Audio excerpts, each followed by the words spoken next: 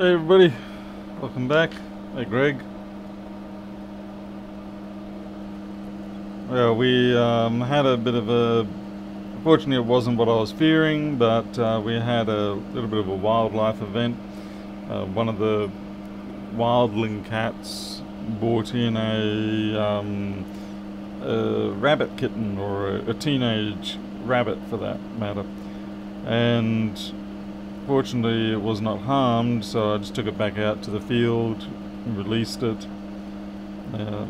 They're not so much of a pest here that I need to cull them or anything like that. They're awfully cute little things. We get them, they can come in different colours around here too. We sometimes see them in pink rather than the usual brown or whatever. So yeah, so that's what happened. Alita wasn't able to... Basically, the reason why I jumped up so quickly though is because I didn't know what was going on. I saw Alita holding a towel to her hands and struggling with the door with a panicked look on her face, and I was worried that maybe... Well, there was a couple of things. One, that she'd cut herself badly, because we've experienced that before. The second was that one of the cats had decided to spack out and leap out of her hands and shred her hands up from their claws. We've actually had that happen as well, or something else. So, you know, my primary concern was to get off the stream and go find out what was going on. Fortunately, in this particular instance, you know, it was the little rabbit kitten, so we were able to, you know, manage that situation quite fine. But I didn't want to sit here and ask 1,000 questions when my wife's got a concerned look on her face, and with the towel in her hands and things, clutching it pretty hard. I was like, okay, I'm going to have to assume the worst here. So particularly because I have experienced things in the past where rapid action is required.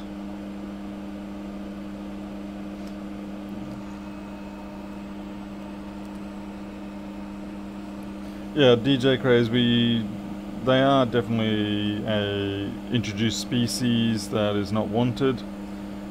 Fortunately, they're kept in check pretty good around here, and I was in no mood to cull them or anything like that at this point.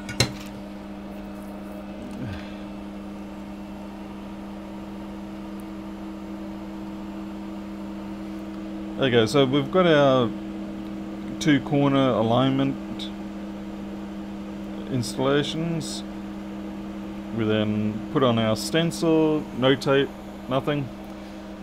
Do realise I still haven't found my little tube of 35mm ball. You know what I might do is actually empty out another tube that I have, which I say don't use as much. Oh, I just found my 35s. Geez, you know, the number of times that happens in life where you're basically giving up on looking for something because you're like, oh, you know, I'll just go do something, and it turns up. So there we go, we've got my 35s. Yeah, so we've got our .35s finally. And to make the process of getting the balls in there easy, we use just a couple of drops of IPA. It doesn't really matter. Spill out our rough estimate, something like that. That's probably a few too many, but hey, we've got 250,000 of them. And you just, you know, gently rub,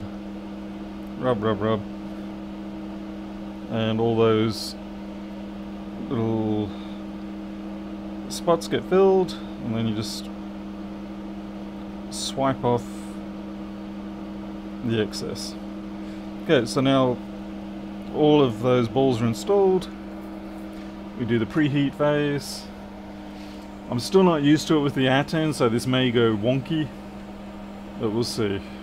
So I'm going to try at 330 and 40%, try our luck. There's a bit of junk in one of those holes, but that's okay. And we have the flux on the ready. So what we do is we heat this up. I've just got to intervene slightly. We've got to double up here. that there is sitting where one of the alignment ones already is. Okay, back to the heating. So we've got no flux there at this point. And we're just heating it up until the balls start to lose their shine, like they're starting to now. Okay, we don't want them to actually fully reflow. We get the flux. And that is a complete cluster. No, I'm going to have to redo that. Wonder what went wrong there. It's almost like, yeah, the temperature was wrong or something there. Okay, for those who have watched in the past, you know that normally when I put the flux over like that, you get maybe one ball come out. So I'm not sure why so many grabbed on this time. And this is where I was saying that I've got to get used to this atom. So maybe I need to drop the airflow down. Yeah, maybe that was too much airflow. And it was cooking the tops of them before the base was ready. This is why it is such a pain to change equipment, because even if it seems like it's technically the same, there are all these little subtle variances that completely mess up what would otherwise perhaps be a very straightforward procedure. So I'm going to drop the airflow and see what happens. I think we actually managed to get them all back in. They are deformed now. You can see that they don't have that shine on them. So I'm not sure. I'm going to have to just go slow. I'm going down to 10% air.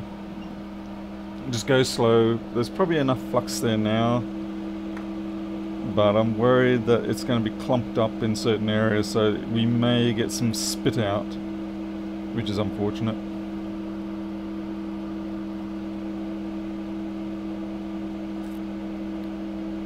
So yeah, I think what was happening is that with those settings, okay, here we go, the reflow is happening without the spitting, so that's good.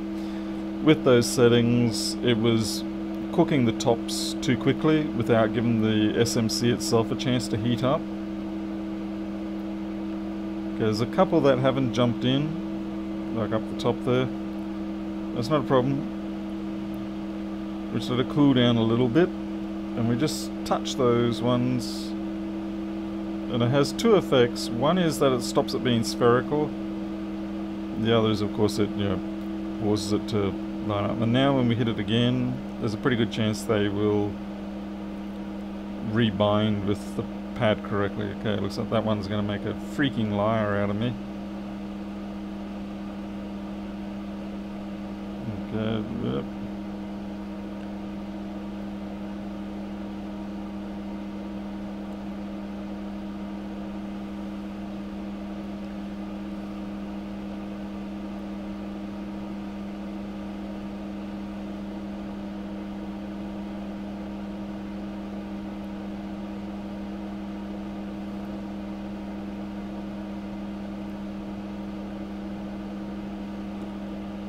Okay, that's good enough at this point. I'm worried about this ball up here, but I can take the stencil off and we can work on it directly. So we just lift the stencil off. It should be just a bit.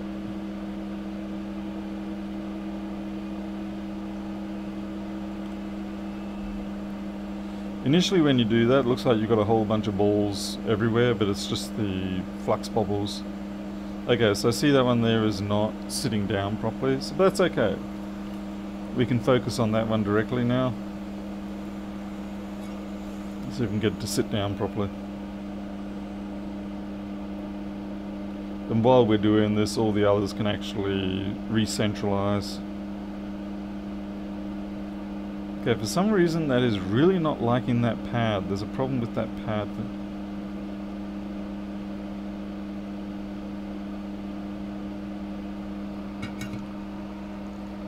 Hey Beepope, this is the ST862, which is, I believe, pretty much what everybody's using. Alright, so what's wrong with this pad? I'm not really sure. Just give it a little bit of a scratch up. Scratch, scratch, scratch, scratch. Nothing too serious. Just enough to give it a bit of a different surface. You know, give that a chance to reconnect. I don't want to try and hold this. Okay, that's good. I don't want to try and hold that ball while I reflow it, because invariably I usually collide it with another one. So here goes. Okay, now that's gone in. So it just needed a little bit of a scratchy. And it's good now. No, do not need more flux, Arnold G. There's ample flux there, heaps. Absolutely heaps. You put more flux on there and you're going to have balls just skirting all over the place. It just won't work. Trust me, I've done this many a time. I know what I'm doing when it comes to these SMC reballs. Hey Keith, wildlife event. Okay, so all this is good now. And finally put that back on our board.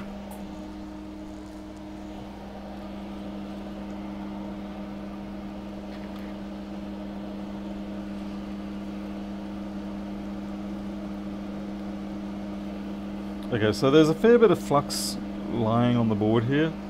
I'm going to try and blow a bit of that off.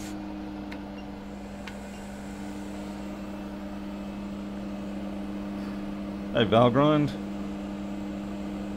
You call yourself Valgrind because of the memory check software? I don't want a lot of flux around on this SMC pad area. For me, it tends to cause more dramas than it doesn't.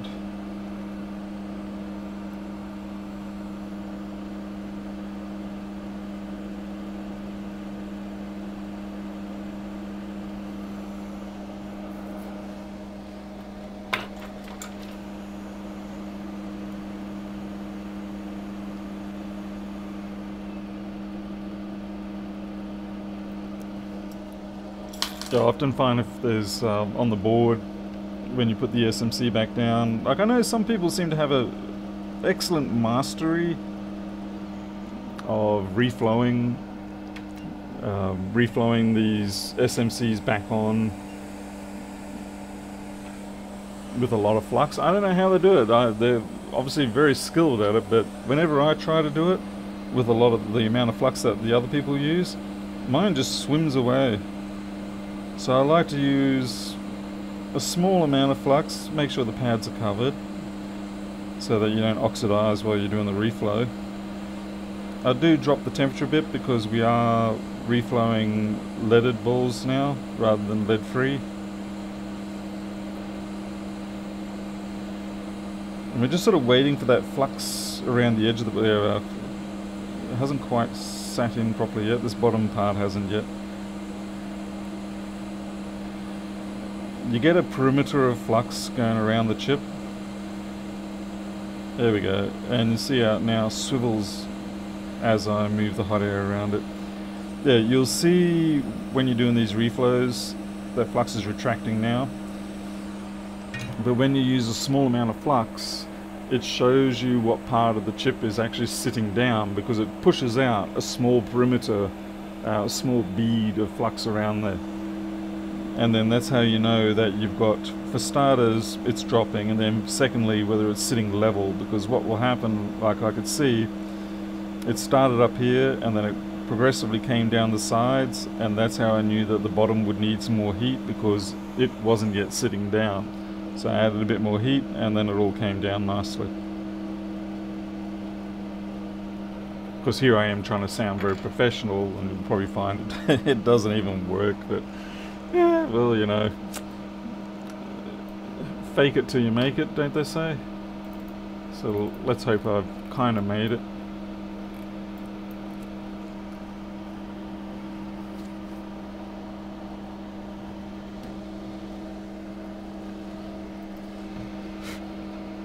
I'm just very glad I found my vial of 35s. Because believe me, it's much easier to dispense them from this than it is from this. If I tried to dispense from this container, it's a train wreck. Absolute train wreck. Okay, just put it in there for a bit of cooling. By the way, there's no guarantee that that SMC is okay, because we don't know what caused that resistor to lose its value, and it may have had a knock-on effect to the SMC, so this may not yet be over.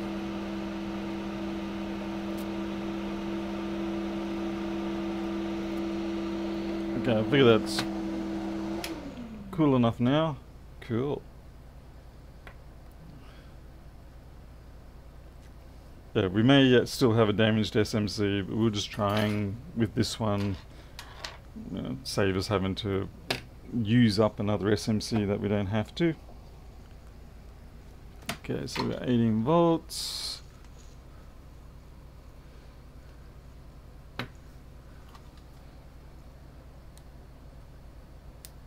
Green light, we're good. That's a real cheesy green pull. Oh, that's great.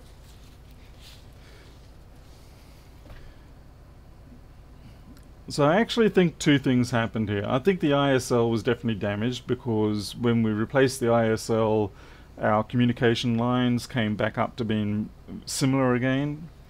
And then whatever it was also caused that R6995 to drop from 348 to 300k. I'm going to have to find out what are the possible mechanisms that can cause a resistor to reduce its value with this particular format, like thin film. Actually, I don't know if these are thin or thick film on these ones. Anyway, I'll have to find out. I'll ask some people. I'll probably ask on Twitter, and maybe someone like Dave Jones will actually know what's going on.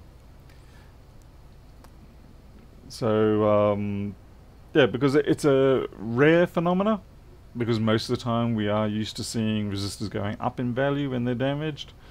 But this is a case where if you didn't consider that as a possibility, you would basically spend the whole night running around on the board and not finding a solution, because you wouldn't think to check to see what happened. Actually, that's not true. Chances are you would at some point check those resistors after you've changed the regulator and you've changed the ISL and you've changed the SMC, and you're still getting no success. I'm kind of curious if that might have worked without changing the resistor, because it was 3.2 volts, so that may have just slid under the threshold. Slid through, because like you do have your SMC, you have your voltage, oh damn it, what's that chip called? It's basically, it's the chip that won't let the power through until the voltage is steady. So I don't know what its actual threshold limits are. Anyway, it may have worked then, but the thing is, it wouldn't have actually been quite correct, so it would have caused other weird issues. So, oh well. Perhaps it's a resistor mix. I don't know. It's, like I said, it's weird, and the only times I've ever encountered it, funnily enough, are on the 342 regulator. I haven't seen it anywhere else yet. It's not to say it hasn't happened anywhere else, but that is the only place that I have personally encountered it with the MacBooks. So anyway, alright, that's it for me tonight. It's already 12:30. I'm going to go and get myself some yogurt and muesli or something like that, something healthy to eat, and then I'm going to watch the last 30 minutes of the last episode of the Narcos Mexico Season 3, and hopefully it'll be a satisfying ending, even though I already know what's going to happen. So I'll catch all you later. You'll take care, and see you next time.